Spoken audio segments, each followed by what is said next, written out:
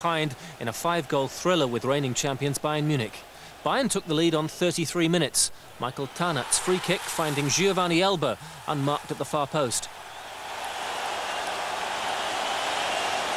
But former international Andy Muller then scored his first goal of the season, breaking through the Bavarians' defence with ease before beating Oliver Kahn.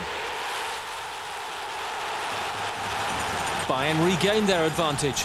Within a minute, Paulo Sergio, quickest to react to the cross, to put the ball beyond the Schalke keeper. 10 minutes later, though, and Schalke were back in it. The Danish striker Ebbe Sand was first denied by Kahn before Emil Umpenza's cross found the head of Gerald Asamoah. He headed in the leveller dramatically and acrobatically. And 2 minutes later, Schalke went in front for the first time in the match. Umpenza was involved again. His cross this time finding Sand, who headed in his 8th goal of the season.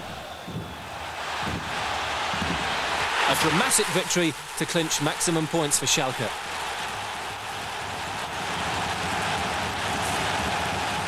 Surprise league leaders Hertha Berlin slumped to defeat away at Dortmund. They went one down early on. Lars Ricken hammering home a fine effort for the opener on only 4 minutes. Dortmund were ending a run of 2 straight defeats.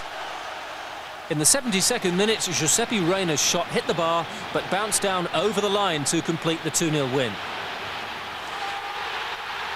And Reina rather enjoyed that one.